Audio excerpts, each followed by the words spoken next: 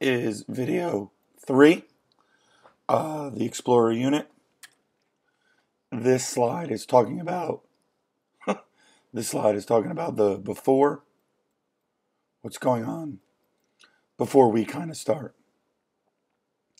Important thing, the emperor was a figurehead. These daimyo had the power. This is known as the Warring States period. Japan is divided up into a bunch of small areas, and the daimyo, the warrior chieftain, new leaders, have the power. It should remind you a lot of European feudalism. They've got their castle. So that Warring State period, where Japan is fairly fractionalized, lasts for a little bit of time until Oda Nobunaga comes in. Powerful ruler comes in. He seizes power of Kyoto and starts to consolidate or bring Japan back together. His best general, Toyoto Hideyoshi, is his replacement, and he actually invades Korea to try to make Japan bigger.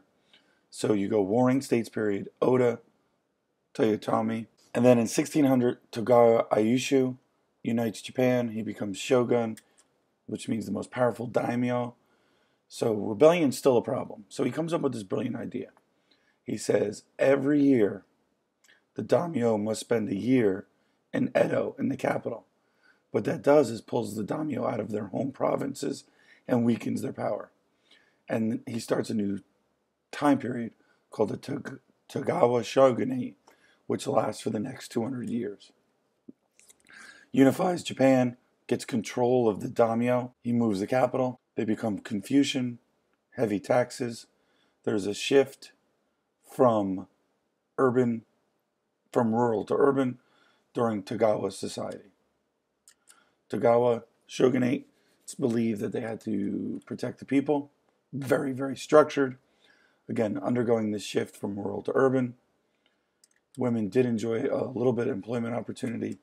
Culture thrived. Shoguns were the most powerful daimyo, samurai warriors, but peasants and artisans were 4/5 of the population. So the upper 20% were these guys. Merchants were at the bottom. You'll see why in a minute. Tokugawa culture, literature is important. New style of entertainment developed. So again, the Tokugawa culture is, let's go back old school, let's get Japan controlled. So notice paintings of classic Japanese literature are popular. Samurais are forced to attend these dramas called no, and they're based on tragic themes. What takes up, or what becomes popular, is haiku and kabuki, two forms of art that prove that Japan is isolated, that they're kind of creating their own forms of art. They're not connecting with anything going on in Europe. Here you see the structure. Notice at the bottom, merchants and craftsmen. Farmers in the middle. Samurai, daimyo, shogun. Remember, this Tokugawa period is going to be about 250 years. Farmers are producing. They're doing well, even though they're getting taxed. They're hating it. Part of that is because of this Confucian idea. This is a pretty good slide worth studying. Part of the problem, or part of the interesting part, is Confucius always said it was more honorable to be a farmer than a merchant. Farmers are higher up, but they're getting taxed. So some of them are pretty miserable. So what happens is some of the people who lived on farms start moving to cities. This is where it gets interesting. Initially, Europeans were welcome. Portuguese come in. And partly the reason Tokugawa and the other shoguns were able to get power is because they were getting firearms from the Portuguese. Forts had to be constructed to avoid cannons. The Portuguese also brought clocks, eyeglasses, tobacco, firearms. Obviously, the daimyos are like, enough with the clocks, give me the guns. At first, Japan's eager. Next coming after that are the missionaries. Some of the Japanese leaders get upset with the conversions. They believe that there's rebellions being caused by the missionaries. So the missionaries either get exiled or killed.